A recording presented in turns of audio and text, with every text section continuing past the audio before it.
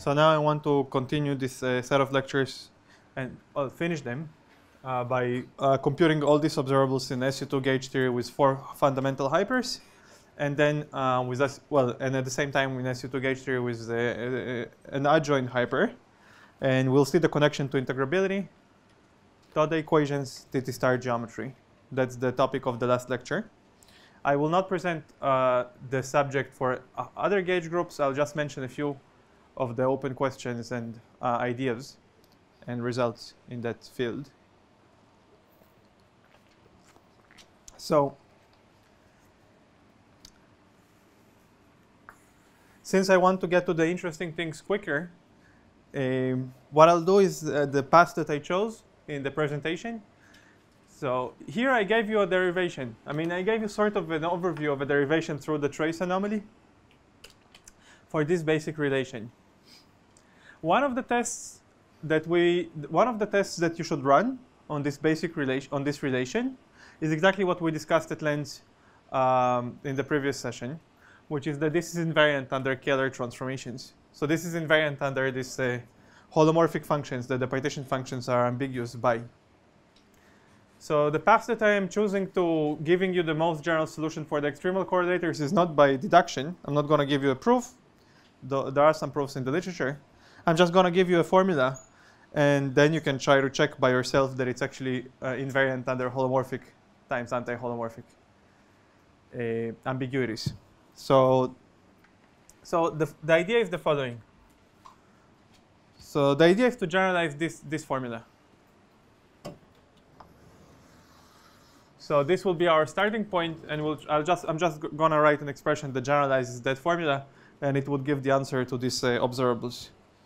So the first step is that you construct a huge matrix M, N, M, which, well, up to some, which consists of essentially derivatives of the partition function. So we have the partition function in the denominator, and then we have n derivatives with respect to tau and m derivatives with respect to tau bar. Okay. So you construct such a huge matrix M. Okay, it's an infinite matrix in principle. The matrix of the matrix. So there is 1 here, and then there is d tau of z over z. Then there is d tau bar of z over z, and then there is d tau bar of z over z, and so on. So you can observe, it's a silly little observation, the G2 was essentially the determinant over the 2x2 block on the upper left corner of the upper left corner of this matrix. So the determinant of that is exactly G2. Is that okay? Oh, factor of 16, you mean?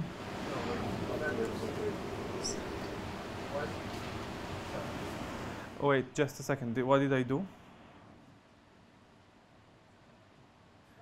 There is a small discrepancy, indeed.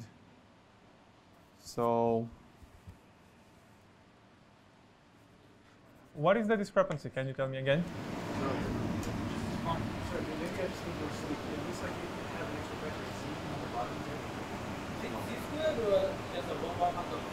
What? 1 over z is just.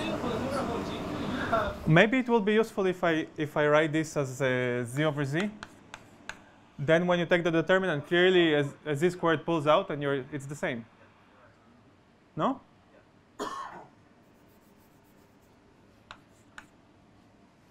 So I claim it's the same. Okay?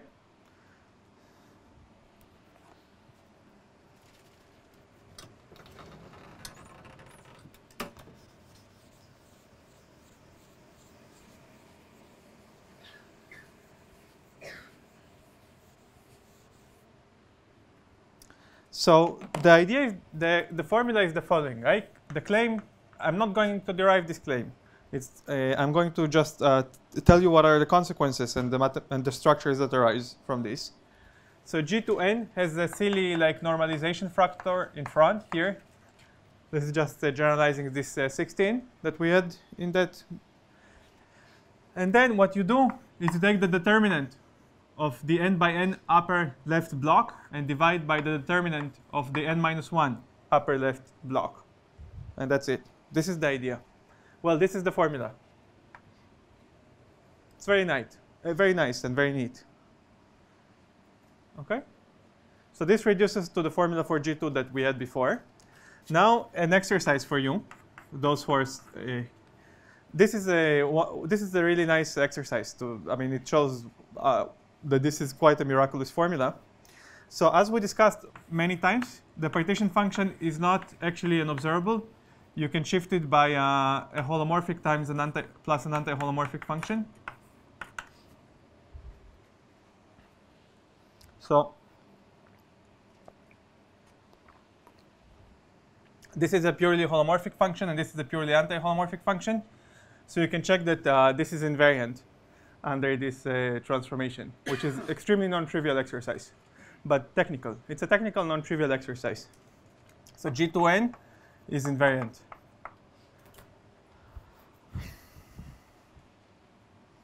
This is a very non-trivial property of this construction.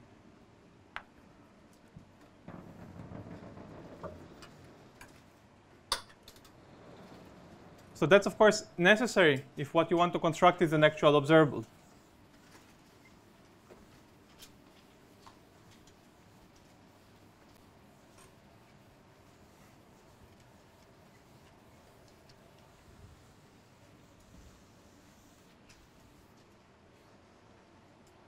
I think I messed something up a little bit with the indices n. So dn is the determinant of the 2n by 2n block, not n by n block. Okay? Yeah, dn is the determinant of the 2n by 2n block.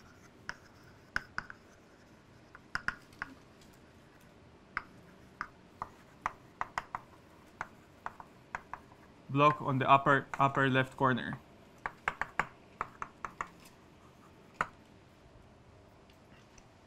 Okay, so I'm not going to prove this formula. It's just I'm just giving this formula as a fact.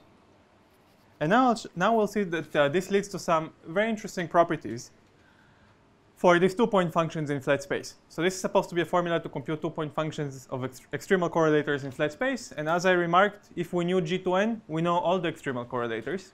So with this formula, in principle, you know everything. Amazingly, there is a recursion relation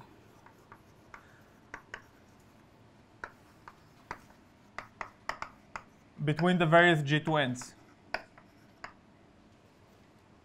Okay, I don't know why there is such a recursion relation, but there is a recursion relation between the different G2n's. So in some sense, they are not entirely independent. And this recursion relation is what's known as Clytie-star geometry.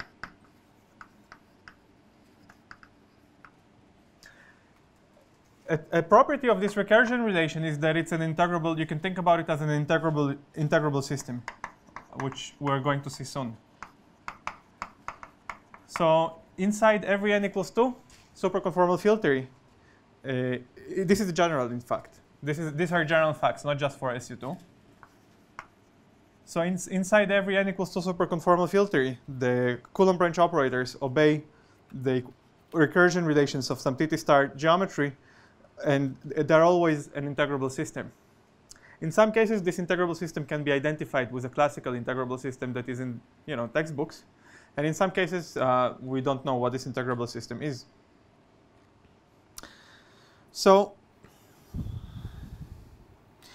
a small exercise, this is easier than that exercise, is that you can check the d tau bar of the logarithm of this dn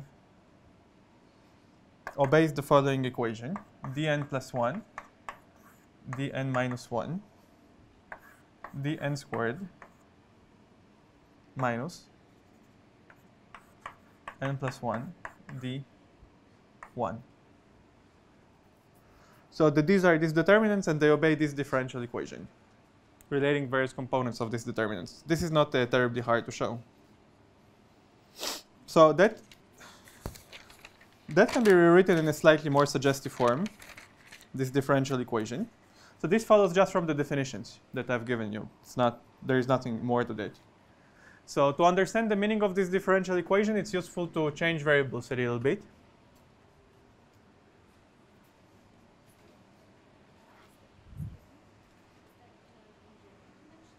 Can you just speak up a little bit? These properties of integrability, are these in general dimensions for any CFT? In 4 dimensions. Any n equals to a CFT in 4 dimensions.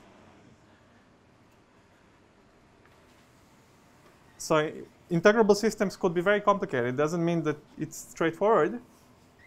In some cases, it's not even easy to identify them, right? But you can just prove that there is a Lax pair and these formal properties. So there is a change of variables that allows to uncover the meaning of this differential equation. So you rewrite dn in terms of an exponential of some qn. You just take the logarithm of dn essentially, minus the logarithm of the 4-sphere partition function. And there is some factor of 16 that I'm carrying around for some conventions. So you do this change of variables, and then this differential equation in terms of the qn's looks a little bit more familiar. So the differential equation in terms of the qn's, after you do the change of variables, becomes d tau bar qn is e to the qn plus 1 minus qn minus e to the qn minus qn minus 1. And this equation is familiar from the literature on integrability. This is called the Toda equation.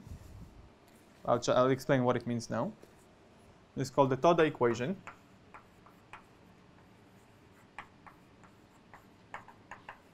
So here, this Toda equation lives in a space which is totally different from maybe the other Toda equations that you've seen. So there is one Toda system in AGT that describes something completely different. Then there is a Toda system that lives on the Seiberg-Witten curve that also describes something completely different. This Toda equation lives in the space of extremal correlators. So it's a recursion relation for extremal correlators in some sense. So you can think about this Toda chain as saying that points, which are like masses, so the imaginary part of tau plays the role of time. So you can think about it as Newton's second law, ignoring for a second if you ignore for a second the real part of tau, which I'll make a comment about it, just ignore for a second the real part of tau, then this looks like q dot dot equals something. So you can interpret it as a chain of masses with some springs. So this is the boundary. So this is like a half-infinite chain of masses and springs. And the force between two nearby springs and nearby masses is given by this. So this is like a half-infinite Toda chain. So this is half-infinite. But the meaning of these sites is like extremal correlators. So this is the extremal correlator that gives the homologic metric. This is the extremal correlator for the next element in the chiral ring, like 0303 dagger, then 404 dagger, and so on. So this is like an evolution. This is like an equation that allows you to evolve in time, or evolve in tau, the different extremal correlators. Now this kind of system of oscillators is exactly solvable.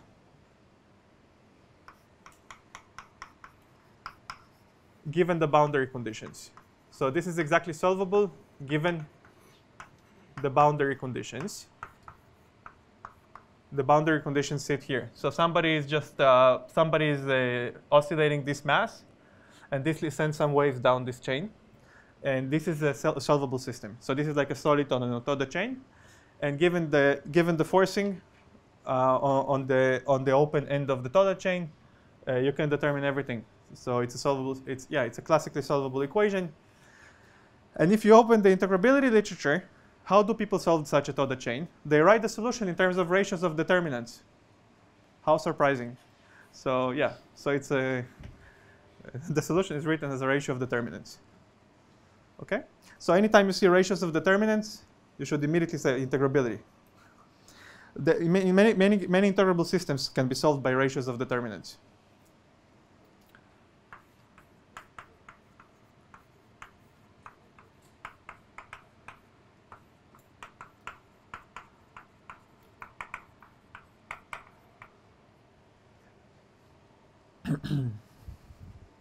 So now let me just make a comment about the meaning of the real part of tau.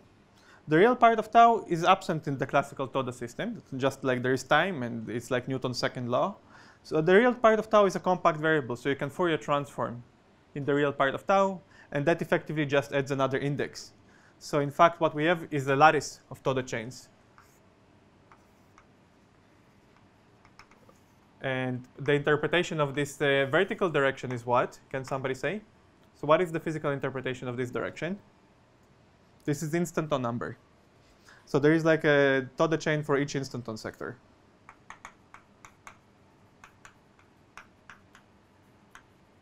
And this equation means that they don't talk to each other, because you can just if you go to Fourier space, then it's sort of diagonal. So we have a lattice that is a slight generalization of the Toda chain, where the additional coordinate has to do with the cosine theta dependence of the partition function of the extremal correlators. Okay. So this is the complete solution of SU2, of the chiral ring of SU2 gauge theory with 4 hypers. These equations are true both in n equals 4 and in SU2 with 4 hypers. It's just that like in n equals 4, the initial condition is trivial. So n equals 4 super Yang-Mills theory is only different from SU2 with 4 hypers in this language by the initial conditions. So the initial conditions are just trivial, and the wave is trivial, and everything is tree-level exact. In SU2 gauge theory, the initial condition is non-trivial, the Toda wave is not trivial, and all these things have interesting perturbative and non-perturbative contributions.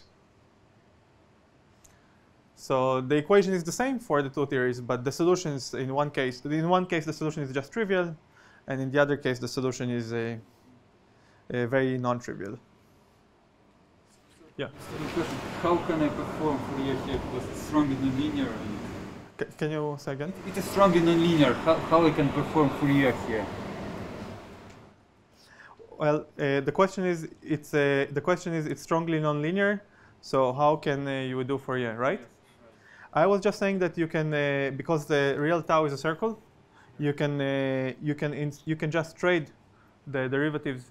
You can diagonalize the derivatives in real tau. So there is one direction which is non-compact, that's the time direction. And then there is one direction where all the dependence is periodic. So you can just expand everything in cosines. And the exponents as well. Right. So it's not that they're completely decoupled, but the meaning of these different layers of the chain. But they're strongly coupled. You could say that they're coupled, yeah. But the system is still solvable by the same techniques of Toda integrability.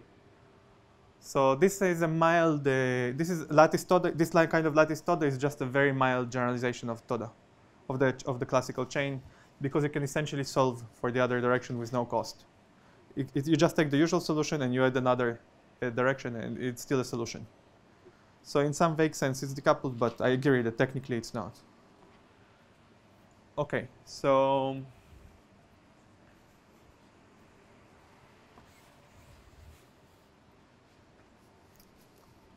in fact, one interesting open question is that if you look at these 2-point functions, O and dagger, and if you take n to be very large, let's say n much bigger than 1, then the techniques of effective field theory should work, because it's like a heavy operator, and this can be analyzed using the large R charge technique of Hellerman et al. So you can analyze these special cases by the large R charge technique, and it would be interesting to try to understand what this means in that sense. So this is like the behavior very far down the chain. So the ideas of effective field theory of Hellerman et al. Imply that very far down the chain here, there is some kind of universal behavior that is true in any QFT, even those ones that we're discussing here, which obey the Toda equation. So in general quantum field theories, we don't have such a nice equation for correlation functions, for large charge operators. They're intractable. But see here, it's supposed to be controlled by effective field theory. So here there is some kind of effective field theory regime, which would be nice to interpret using the Toda chain language.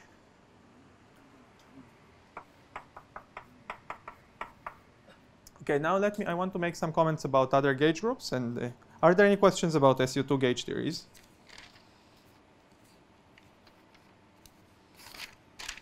Any more questions about SU2? And then I'll make a few comments about SU3 gauge theories.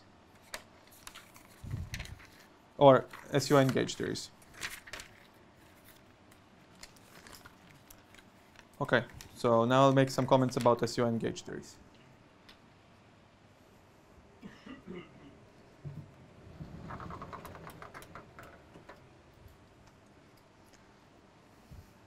Oh, I'll try to say what we know about this aspect of the problem for higher gauge groups.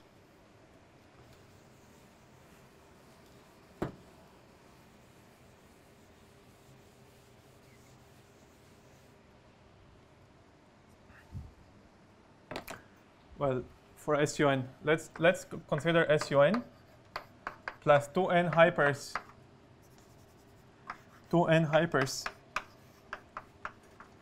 in the fundamental representation. Just to bring you up to speed with the literature about what's known about it. So let's start from describing the chiral ring. So we still have this scalar phi, which is in the vector multiplet, the scalar in the vector multiplet, a complex scalar in the vector multiplet. And it is still true that all the chiral ring generators can be constructed by polynomials of phi.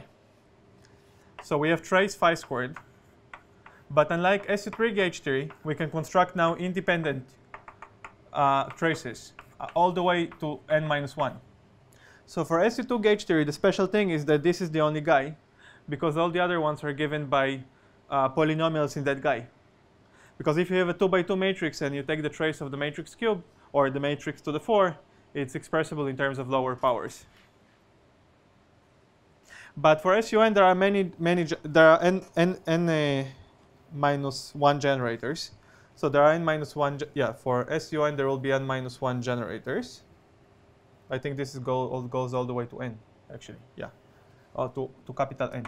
So there are n minus 1 generators, and any operator is constructed out of those.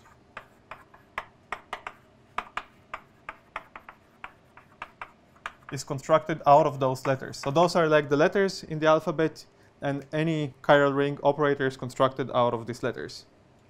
This is just Casimirs, right? Yeah, these are the Casimirs of SU capital N. So in principle, the job of computing extremal correlators is we can just think about it, computing all the 2-point functions of any word that is made out of these letters. So for example, you could say, I would like to compute the 2-point function of trace phi squared, trace phi cubed, trace phi bar squared, trace phi bar cubed. That would be a reasonable question to ask as a function of the coupling. Now, how many coupling constants are there here? Again, just one complex coupling constant. There is only one gauge group, and therefore there is only one exactly marginal parameter, which is a Yang-Nielsen theta. And as before, the distinguished operator that it corresponds to changing the coupling constant is this, since this has dimension 2. So it's exactly marginal. So there is some kind of distinguished operator here. OK, so what do we know about this theory? So there is a similar formula with determinants, even though it has more indices. So such a formula still exists for all the extremal correlators. I'm not going to tell you in detail. I'm just giving you like a quick, vague introduction to the subject. So the generalization of the ratio of the determinants formula exists. And you can prove that it leads to an integrable system. And it's some kind of Toda chain, but it's not really a Toda chain. Because now there are many extremal correlators. You can construct many words, not just powers of trace phi squared. So it's not natural to put them on a single chain now. In fact, there are infinitely many chains, in some sense, all of which are half infinite. And there are complicated interactions. But it's still an integrable system of some sort. It just, as far as I know, it may not have a name. So it's a very complicated system of interacting chains. And it's still integrable formally, as I said, but well, we don't know what the name of that system is. So an interesting open question is to identify that integrable system.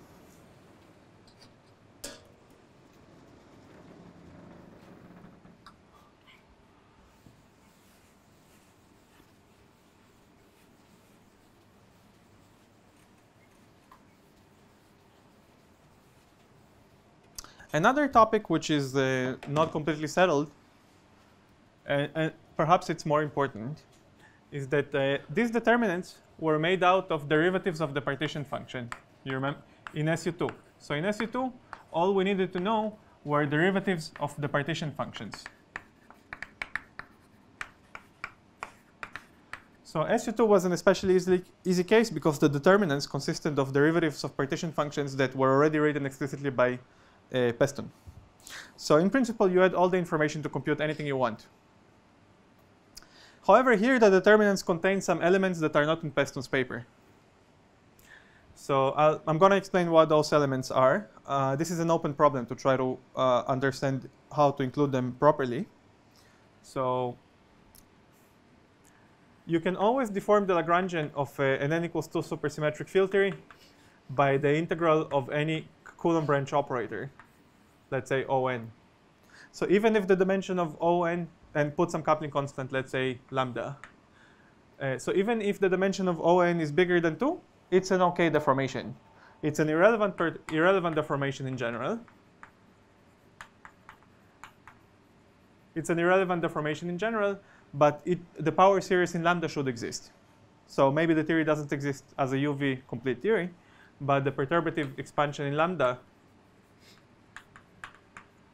so the perturbative series in lambda should exist.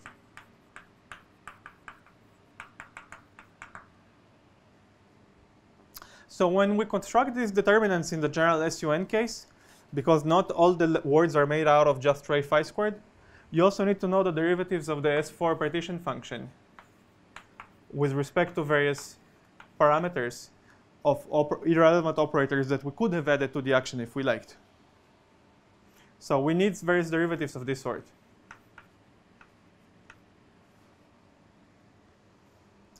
How do we include such higher operators into the four-sphere partition function? Well, the perturbative part is easy. So the four-sphere partition function typically takes the form of an integral over the Cartan. And then there is some kind of perturbative dependence on A here. And then there is the necros of partition function squared, called the instanton part squared. So including lambda here is trivial, because that amounts to doing some one-loop computation in localization, and that's easy.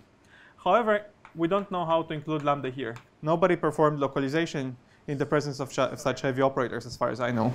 Perturbative part will be the same. You will put in a classical part, right? Yes. Excuse me, I meant here you need to add lambda a to the power n. But one loop will be the same. Yes, you're completely right. I meant here.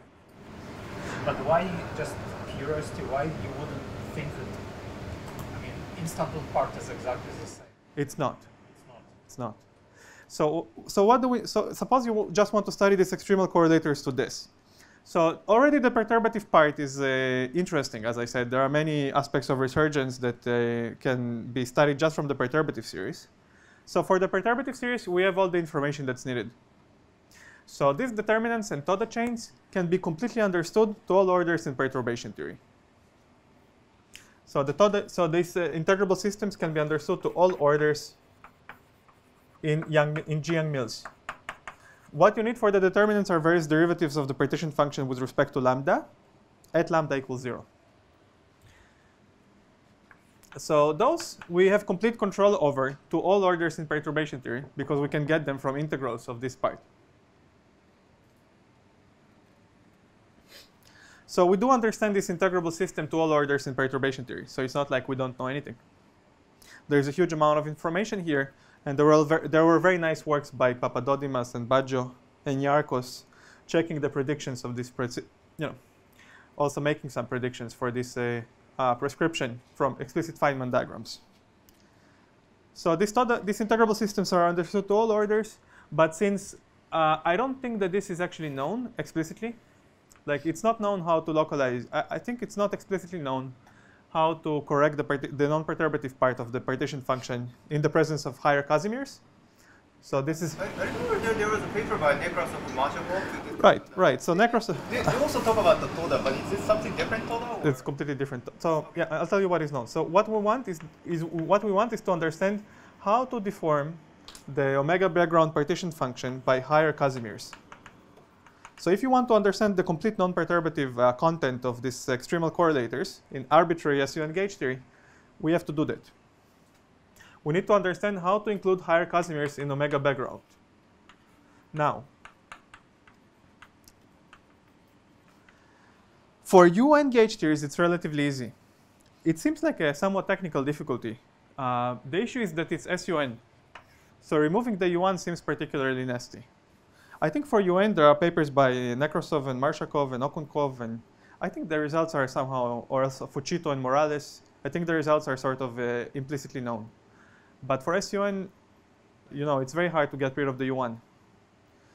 And it might be a technical difficulty, but it's actually an interesting concrete problem, because if you want to understand completely these extremal correlators, also including the non-perturbative terms, this has to be done. So the state of the art is that in any Lagrangian theory, these integrable systems and all the extremal correlators are understood to all orders in perturbation theory. And in special cases such as SU2, also the non-perturbative content is completely understood. But in general, since we're lacking the modification of the instanton part of the partition function in the presence of higher Casimirs for SUN gauge theories, unfortunately, we don't know. So we don't have the instanton contributions to these integrable systems yet. But sorry, I'm still confused. If you add the Casimirs localization term would be exactly as before, right. What do they affect? What's the reason? So Maxim's question is, why do the Casimirs affect the instanton partition function? Right? So you're right. You're completely right that the supercharge remains the same. You're still going to localize on small instantons, but they back react. So remember that the instanton partition function depended on G and Mills. So if you add these higher Casimirs, they will depend on lambda too. Lambda and G and Mills are very similar. From Young-Mills centers always as instanton counting parameter, right? Right. But in each instanton sector, there will be a non-trivial lambda dependence.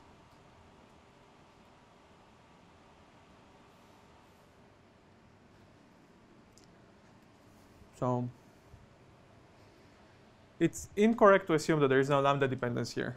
But mathematically, what it will be, so typically calculate some volume or characteristic class of modular space of instantons. What are you supposed to do now? I don't know, but for UN, you can, for example, read, there is a paper by Fucito Morales who present rather concrete formulas for UN gauge groups. And the formulas are not just modifications of the one loop part. So there is a modification at any instant on them. I don't actually know what it would amount to do that, but this is something that's missing from the story. And so that's the state of the art. The extremal correlators are understood to all orders in perturbation theory, in some cases non-perturbatively, but not in all cases. However, people have been able to come up with general proofs that the integrable system of extremal correlators, the system of extremal correlators is always integrable. It's always a ratio of some determinants. And this has to do with TT star geometry. So this is known for any n equals to superconformal field theory. And more or less that's it. So, yeah. This, the integrability to fix the modified Nekrasov?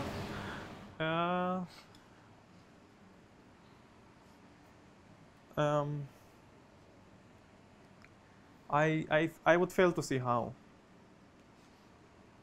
I wouldn't know how to do that. You can try to use Borel business. Borel is probably has some chance, at least, of saying something. Yeah, I don't know.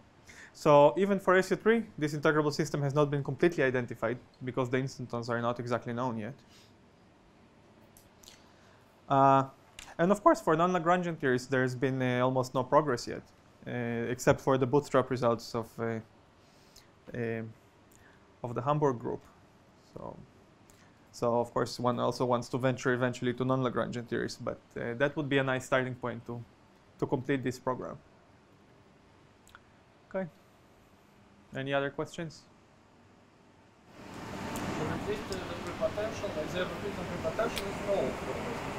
Very good. Yes, yes, indeed. So very good. So the comment is that this is this is known in some limit, which is like the small epsilon limit through the Seiberg-Witten prepotential. And indeed, you're right. But for this, since the sphere has like radius 1 in some convention, it's not enough. So you have some partial information here. We do have some partial information about it, but not complete information. Perhaps these tools of effective field theory that I mentioned of large charge could be useful, because they should really apply independently of the underlying field theory. So they might be able to teach us something.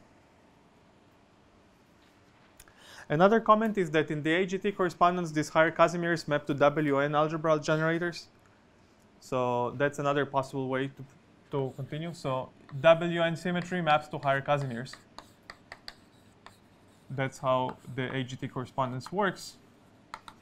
So in particular, the Nekrasov partition functions in the presence of these coefficients lambda should correspond to some partition functions in 2D with some chemical potentials for the WN symmetry. So it's not guaranteed that anybody would know how to compute that, but that's another formal.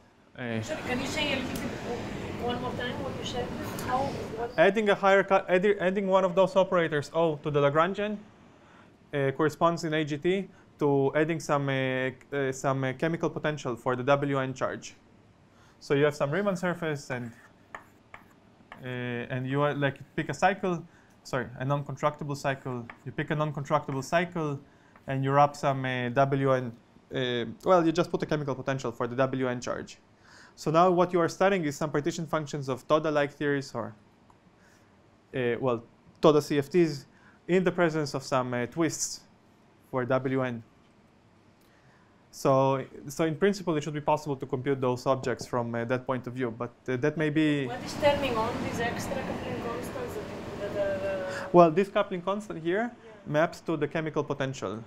So you have some kind of parameter here, which is the chemical potential of the WN charge. So that's how the correspondence works. This is one possible way to approach this subject. I don't know if this is technically the easiest. Any other questions? What about KdV hierarchy, which appear in large wavelengths limit of Toda? Yeah, the question is about what about the KdV hierarchy, which appears in the large wavelengths limit. So maybe I'm wrong, but maybe you can remind me. But that has to do with long time behavior, right? Big wavelengths. Big wavelengths. So, well, I don't know the answer, but let's see. Well, here the driving force is the driving force of this chain is kind of fixed. So the driving force is fixed. You're talking about the infinite chain, right, from both directions? Here the driving force is fixed, and your job is to find the solution on the chain. So I don't know if there is such a limit. But there is a long time limit, which is interesting. That's the weak coupling expansion limit. Here.